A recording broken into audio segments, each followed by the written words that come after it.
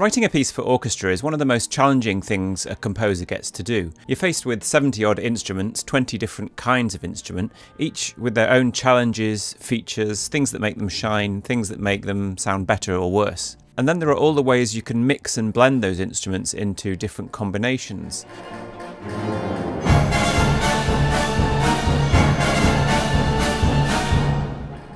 So how do you go about figuring all this out? Well, today we're going to look at a piece by the French composer Maurice Ravel, and we'll look at a small piano piece he wrote in 1905 called Alborada del Gracioso.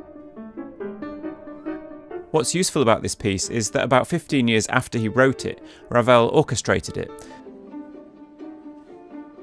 So it's about as good a chance as you're going to get, I think, to have a look at how someone who's often considered the king of orchestration goes about turning notes written for the black and white keys of the piano into the full technicolor of the orchestra.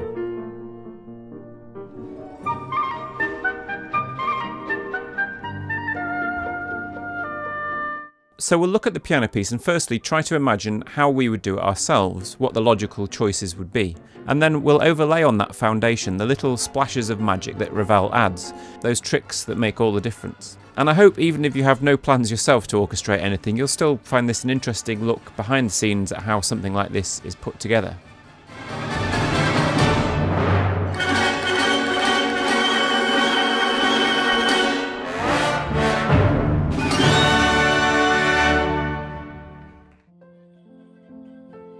Ravel was born in a little place called Ciboure near Biarritz, part of the French Basque region, and just 11 or so miles from the Spanish border. And although he's French, I think he can justifiably claim a strong Spanish heritage. His mum was Basque and grew up in Madrid, and Ravel recalled loving what he called the guajiras, a sort of Cuban Spanish folk style of music that she sang to him as a child. Ravel's father, on the other hand, came from Switzerland and was an inventor and industrialist. He actually made one of the first internal combustion engines. And something of his father's meticulous craftsmanship may have rubbed off on Maurice, whom Stravinsky later dubbed the Swiss watchmaker of composers. So this piece, in many ways, is a perfect combination of the two sides of Ravel's heritage.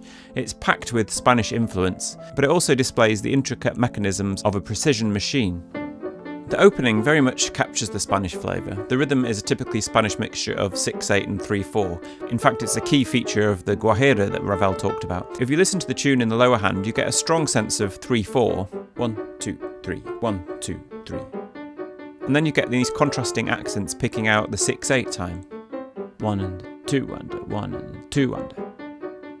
It's also full of allusions to flamenco music and that most Spanish of instruments, the guitar. The texture itself is very guitar-like, a plucked staccato melody with accompanying syncopated chords. And the chords are also very typical of flamenco music with clashing intervals known as flat nines and sharp nines. And you get that flamenco sound.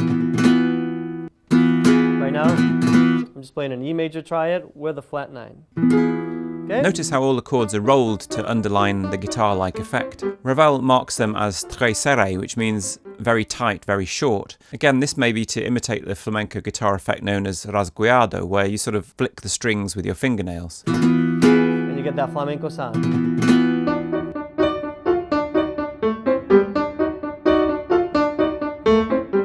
So this is all giving us a flavour and a pointer as to the direction we should take the orchestration in. It makes sense to start with some kind of pizzicato strings to really emulate that plucked guitar effect. Personally, I always like the pizzicato on the A string of the cello.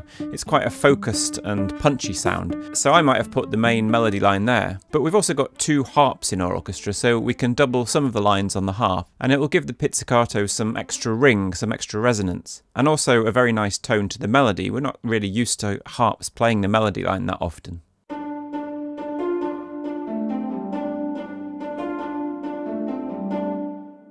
And then if you were doing something very simply, you would split the 3 notes of those chords between the upper strings, and that would probably work fine.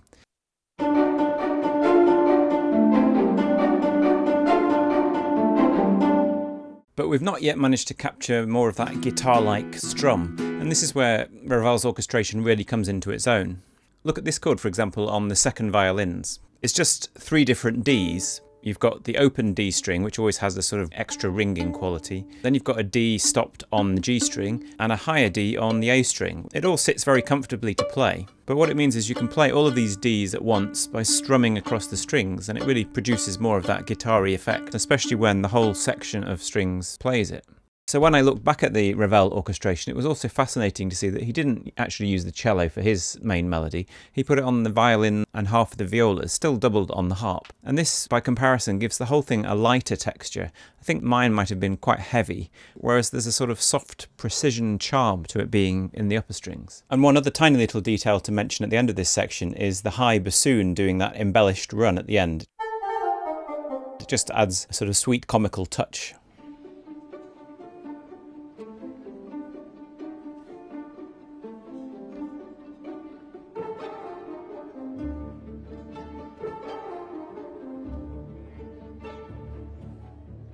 Next we come to perhaps one of the most notable sections of orchestration in the whole piece, which is these extremely fast repeated notes.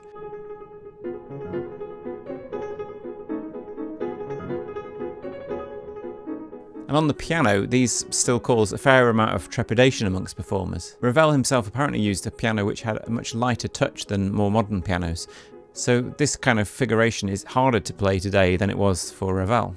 And it feels quite remarkable to hear it in the orchestra, particularly because the sound is so continuous.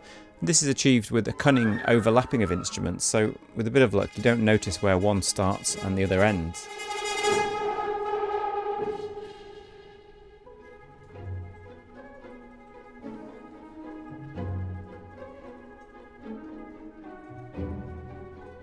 It's obviously an effect that was designed to create a bit of a wow factor, to create something so fragile that it only really holds together through the sheer technical brilliance of the players. One of the big challenges of creating an interesting orchestration is to tread that fine line and find that exact moment just before the possible becomes the impossible, the playable becomes unplayable. In many cases you might find yourself writing something that's never even been tried before, and you should expect some of the less adventurous minded players to give you a lot of grief and maybe even tell you you're incompetent, you don't know what you're doing. Now this repeated note effect is pretty challenging on most instruments, but I think it's particularly challenging on the harp, which Ravel also adds here very subtly in the background. I've seen some players kind of bluff this and fake it, just playing duplets instead of triplets. So I'm sure this is one of those areas Ravel thought very carefully about how close to that line he was pushing himself. Next, let's look at combining instruments and focus on a single sound that happens at the end of this section. Well, it's a chord in two parts. It's basically a boom thwack sound. It's already quite interesting how it's laid out. The foundation of the chord comes from this deep D and A down in the bass. And then in the second part, the root note is removed, and we're left with what's called a first inversion chord with F sharps at the bottom and lots of Ds and As at the top. So if I was orchestrating this, I might start with, well, obviously a bass drum and maybe a cymbal on the second whack. The Ds and As would be fairly easy to add on the bassoons, the low brass and the low strings. And then to fill in the notes, I would probably put that little run on just the piccolo, because it's amazing how much the piccolo stands out. Even when you have a full orchestra, it would just be a very nice little whoosh into the main chord. And then I would probably make mainly Ds and As in the woodwind, keep a first inversion kind of layout in the horns and the brass, and something similar in the strings. Orchestrating a big chord like this can seem a bit daunting, but it's important to remember that some notes are much more important than others. So here it would be important to balance the brass section as a whole. Probably each instrument would be playing in their comfortable higher mid range, and these will be the most prominent sounds you'll hear, together with the high end of the woodwinds, particularly high clarinets or flutes and piccolos. They'll all come through. And if you get those right, the chord should sound pretty good regardless of what else you do. Because even though there are a lot of strings, a loud brass and percussion hit can easily drown out an entire string section. So there's my attempt. Now let's compare it to Ravel. So it's reasonably close. The brass chord is very similar. And so is the woodwind. But there are two things that stand out to me. Firstly, this fascinating chord in pizzicato on the first violins, which has the open D and A string, and then a very high A.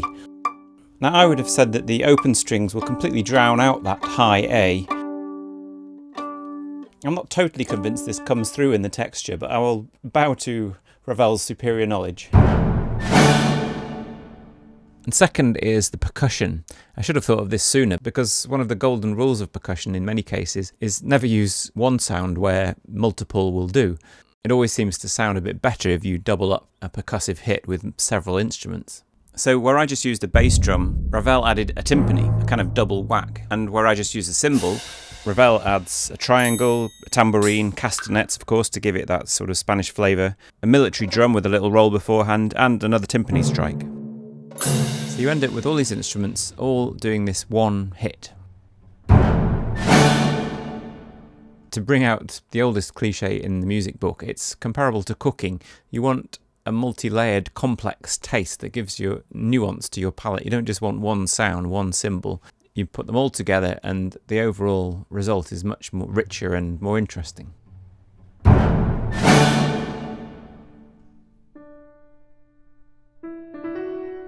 And then comes the main middle section of the piece, which is these long solo lines accompanied by schmoozy, schmaltzy chords.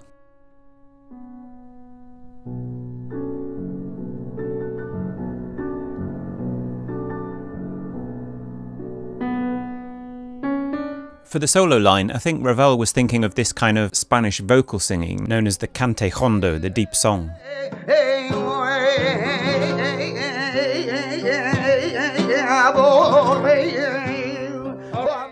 Which instrument would you choose to emulate this kind of sound? Well, Ravel went for bassoon, which I think is a genius choice. It has a sort of nasal quality and a mixture of tenderness and melancholy, which I think works wonderfully. The gracioso of the title is a Spanish word roughly meaning jester, so the morning song of the jester is one translation. So Ravel may also have been playing on the stereotypical role of the bassoon as the comical instrument of the orchestra. But I have to say, it's such a lyrical passage, you don't feel much of a sense of silliness in particular, especially when it's joined by the passionate cellos later on.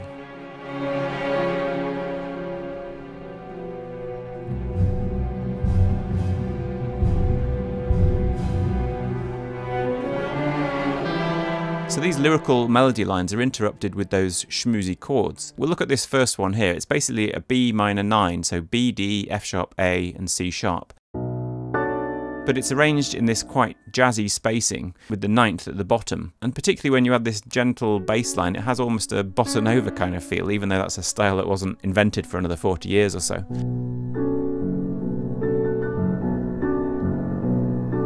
So let's see, we might put these on the harps and maybe a xylophone just to pick out the top note. And yes, Ravel does this as well, although he also continues the doubling of percussion, adding the military drum and a pinging crotale just to kick each chord off. But Ravel wanted to go a stage further by adding some of the sustained sound that you get from the piano pedal. And he achieves this with a huge divisi of the orchestral string parts. If you look at older scores by composers like Beethoven or Mozart, you tend to get one part for all of the first violins, and another part for the second violins, and one for each of the viola, cello and basses. Occasionally you might split a part into two, which is what divisi usually refers to. But Ravel goes much further. The strings are actually subdivided so that the first violins are separated into 6 different lines, and so are the seconds, the violas into 5, the cellos into 4 and the basses into 3. He separates out all of the 8 notes of that upper chord, and half of the strings play that as a pizzicato, adding yet another layer of flavour to the percussive part of the sound, and half play it as a bowed, sustained background sound. And almost all of these held notes are string harmonics, and where possible they're natural harmonics, which is a note that you can play by just lightly touching the string at certain points to make a higher pitch. What's interesting about these is that you can't really play vibrato on them because the harmonic only sounds at that particular point. So if you wobble your finger to make the vibrato, the harmonic will just disappear. So it's a good way of producing this kind of ice-cool, sustained sound, which, when warmed by those plucked and percussive sounds, is a great combination.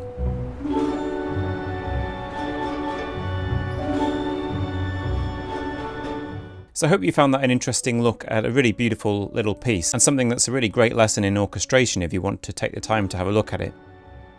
If you'd like to support the channel, do please consider joining my patrons over at Patreon. If you enjoyed the video, do check out my other videos and consider subscribing. Thanks so much for watching, and I'll see you next time.